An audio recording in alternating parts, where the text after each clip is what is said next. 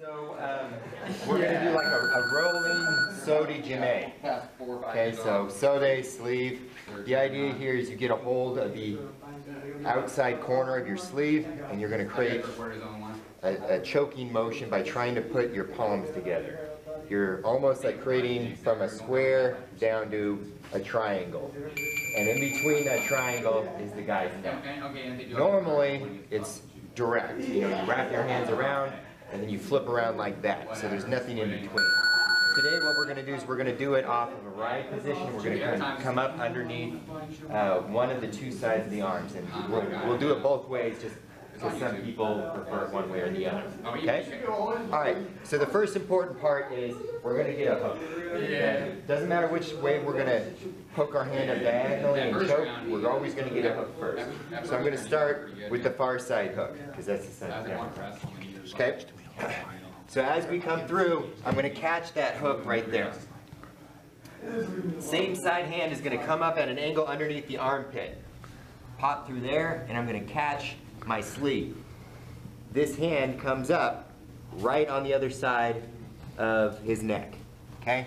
So I'm not going to roll like this. I'm just doing this so you can kind of see where my hands are. Okay? Hands come up through here. Can you lift up just a bit, Derrick, there so we can see that? Yeah. Okay. Okay, so we're through here initially. This hand comes up on this side. I like sticking my thumb in the sleeve and grabbing. You can also grab like that, like pistol grip style. It really doesn't matter. Okay, but for me, if I'm already doing this anyways, it's a real easy grab with your thumb. Okay, this hand comes up on this side. This one pulls in tight right there. All right, and then the finish is you just try and put your hands together like that. The inside part of your sleeve chokes him, and then your hand on that side chokes him. All right? Okay. Hook, slide through, catch, tight. Okay, I'm going to post on my head and bring this foot forward, and then we're going to head roll. Whoops. There we go. Oh, there we go. Okay? So I land like this, just how we normally would in our head roll juji. His arm is even in the same spot. The only difference is I've now got the choke locked in, and it's a simple finish.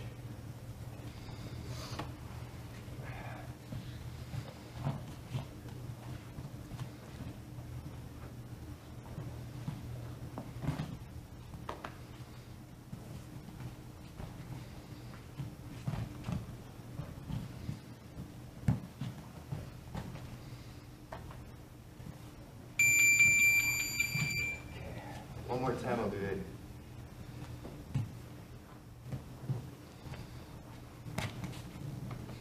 Show us that finish right there. And stay down, Ryan, if you could. And this time, stay down and just, yeah. Show that finish. Can everybody come over here and see this, everybody? Look the finish. See how you always want to roll and finish on your buttocks, as Derrick is showing you there. And see how the one leg is over and that's trapping, the one leg is under, and he's just stuck there. And you finish with that nice. Most of the time with these chokes, if we're doing a lapel choke like a kataha jime from here, you can follow up with your foot to block the far shoulder. But because you're choking with your own sleeve, you don't ever have to apply anything else. He could even be holding this arm right here, and you're still going to get it. Okay? So you don't have to put this forward usually. But that left leg is helped draped over there at the torso of the body, yeah, to trap. That's a good trap. This part is important. What I don't want is him flipping out of this, okay? Because then he's out of the choke. So this foot right here keeps him from being able to turn out. And if he does turn towards me, now I can use that foot. Can you show one more time and we'll. All right.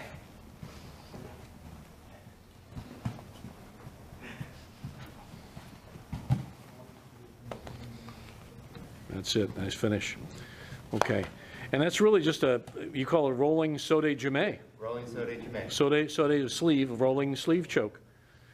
Very clever, very clever move. It doesn't need a fancy name. It's already pretty much got a name. And I might add, to start everybody, we want to get good position. You want to control that position to set them up. you start with that near leg ride first. And I think that's a key point here you and I were talking about earlier, about catching that control of that leg ride. Right, so I don't want to come through here like this and just catch it and hold that I can flip him through. Okay, on top of that, if Ryan has any brains, and he's seen this before, even if he doesn't, when I do this, he's gonna sit out, okay?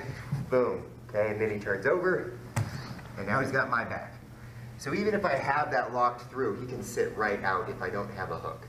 He can also Peterson roll me pretty easily as well. So, case in point, you know, put that hook in, okay? That stalls him long enough so that you can slip the choke in. Can you show that and just set that hook up and then start your move? So even if he's nice and tight, okay, I can still pop that in there like that. And then I'm just gonna kind of sit on him here like this. Bend your toes, put your knee on the mat. If you can, I like to rest on the other guy's thigh. And I'm gonna come up, catch, and lock it in. Then post on the head, roll that leg forward, okay? Just pop, pop, pop over there. And I'm gonna drive my knee down and roll.